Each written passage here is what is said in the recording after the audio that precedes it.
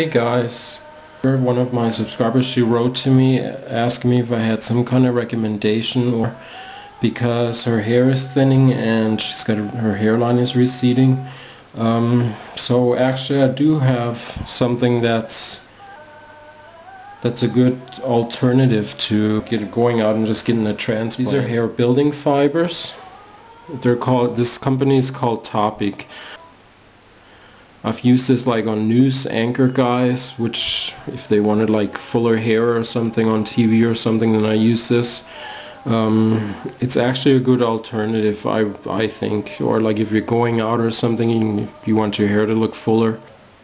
And I thought this would be a good product for her to try out. Like I said, I have this because I use this like on some clients and stuff. It actually comes in 8 different colors. There's black, dark brown, medium brown, light brown, auburn, gray, blonde, and white. There's a blonde. I have the blonde and the light brown.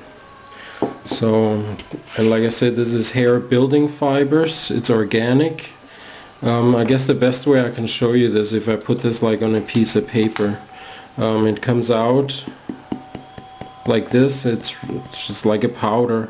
It's really thin, and if you swirl it, you can see there's like little knots building up.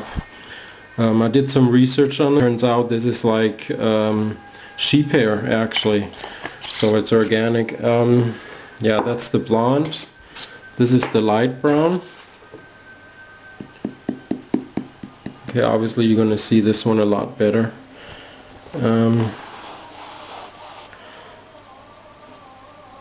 So what you do with this actually, well, depending where your hair is thinning at, let's say this is the head, what you do, you just put this on.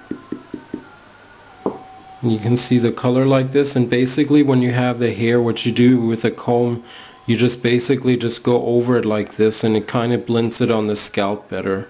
And when you order this, I'll put the link here somewhere. You can order this online. It also comes like with the spray, which kind of holds it in place. Now I don't know if it'll stay on in the rain, because I don't use this stuff myself, but I'm pretty sure it'll stay on. It's fairly expensive, but like I said, I think it's a good alternative. What you can also use instead of this spray, they mention on the website that you can use like a regular hairspray if you don't want to buy this.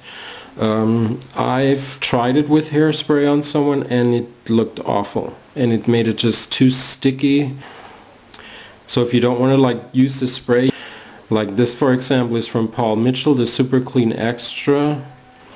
It's just a regular finishing spray, and it would be a lot more inexpensive if you get like a can of this instead of always repurchasing this. I've used this like on ladies and guys. It works pretty good and it stays on, especially on camera, or if, like I said, if you're going out or something. It also comes with this. You can get this, it's like a little plastic thingy, and which simulates like a hairline. They did this like in zigzag thingy to make it look more natural, so like when you put this on, right on where your hairline should be, and then you can just powder, you just put some of this like right on top of here.